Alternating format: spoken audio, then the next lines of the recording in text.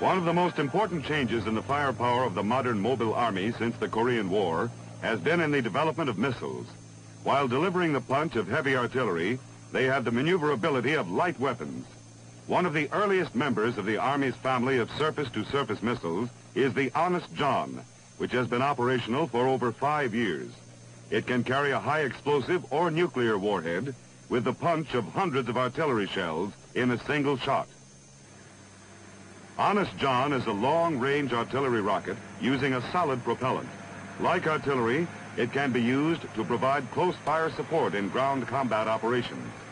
Transported on its own self-propelled launcher, it has a high degree of off-road mobility.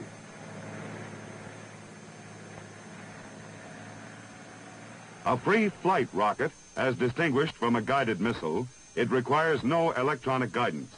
It is therefore relatively simple to set up and can be aimed like an artillery piece.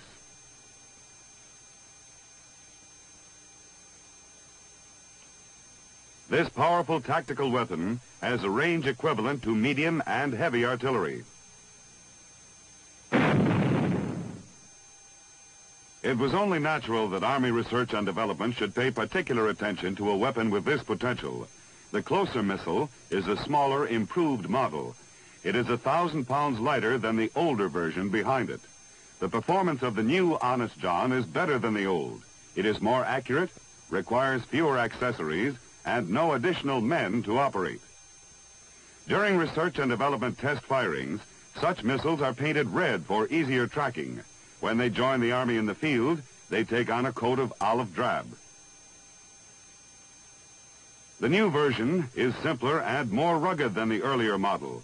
The self-propelled launcher also has been considerably lightened to increase its air transportability. An extremely lightweight launcher, now in the hands of troops, can be parachute dropped.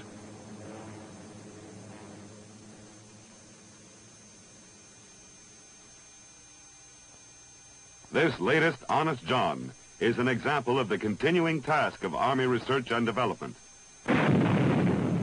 which is to improve the strategic and tactical capabilities of all weapons.